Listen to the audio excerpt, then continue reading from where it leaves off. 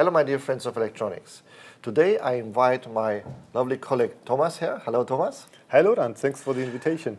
I need your help because I'm designing one IoT project, and I have here two boards, two demo boards and evaluation boards from Elara and also from Taiwan. And I need, first of all, a connection for radio frequency connection antenna from board to board, because I don't want to have any holes or wires around this device.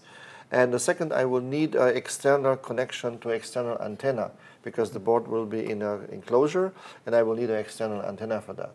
So, okay, as you are the RF connector expert, please give me some idea how can I solve my problem. Okay, so I have an idea, Laurent, but first of all, these are demo boards, so they will shrink when you're doing the final board. Okay, and you want to get rid of the big SMA for antenna? I try Okay. if it's a possibility, if you have any solution for that. Okay. So let's first start out with number one, because it's really two different things. I would go first for the board-to-board RF connection. All right. I think that's the more complicated for you to integrate. So I can offer you our SMP product range for that. As you see, it's like project. Like project, yes, like your project. Nice. And it's, as you see, in this case, a THT solution. Because of mechanical stability, you can also have it in SMT.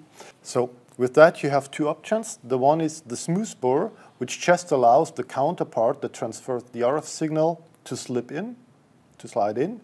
Or you take the option with limited detent, which already snaps in, as you can hear.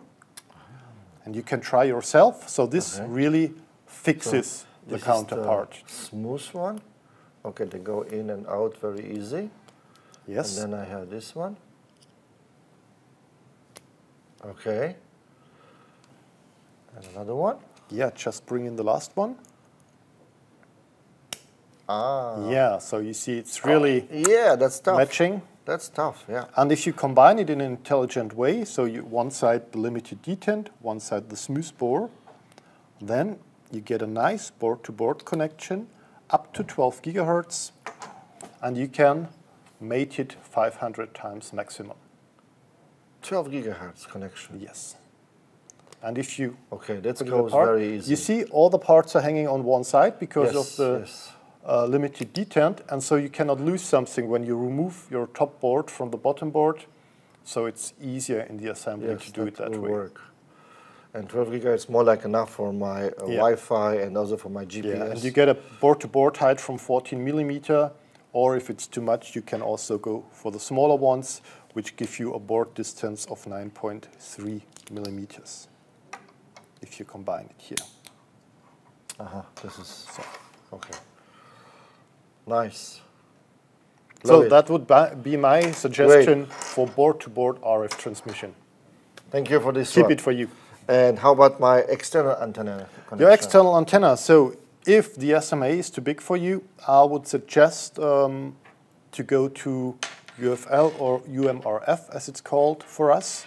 You know it from Wi-Fi modules and so on. Okay. Very small connector. This is the same what I have in my laptop. Exactly. For the Wi-Fi exactly. So you really can shrink it down here, and you get it already pre-assembled with SMA for the housing side. And the length is can I do? The length can be customized already in smaller volumes. That's no problem, and you also can get an option on the connector with a sealing ring. So that you can have a better ingress protection. And what is the frequency range here? Up to 6 gigahertz. So 6 gigahertz, okay. You told me something, you need an antenna for 2.5, 2.4, so this should be easy enough for you. Enough, okay. In case you prefer something more ruggedized, you can go, of course, also for N-type, but I would not suggest for on the board for you, but you can maybe mount it on the housing side and then have it assembled by hand with this huge one. My board will be a bit bigger like this one, and if I take the N connector, it will be a little bit very robust. No. Don't put it on the board. You can also have them as the option for housing, for panel mounting. So that would be usable. Yeah, of course, this is very robust and so if you need it, you know that from GPS antennas that have to be ruggedized from weather and wind and so on. That's where it's typically used. So I don't know where your enclosure will go. Stainless steel, not Yeah. This Rusty, is not at all. This is stainless steel outside, of course, and Excellent. gold-plated contact.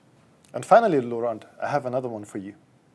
Because I know when you're doing the RF development, you need to measure a lot, 5 times, 6 times, 7 times. That's for sure. And this wears out your measurement port on your measurement device. Okay. So I have this little guy here. You can fix it with one side on your measurement machine. Great. And on the other side, you put the cable, and then you just disassemble on that side. And I save the connector. Yes, exactly. For my you save measurement. lifetime for your measurement port, because you know it's going to be expensive if it's worn out. Thank you so much, Thomas. I'm very happy for that, for sure. But you know, my network analyzer have 4 ports, so I need 4 pieces. Laurent, no problem. You know, free samples. Excellent, great. Thank you so much. So Welcome. thank you, Thomas. I hope you enjoy it and you get some ideas. Please watch my next videos.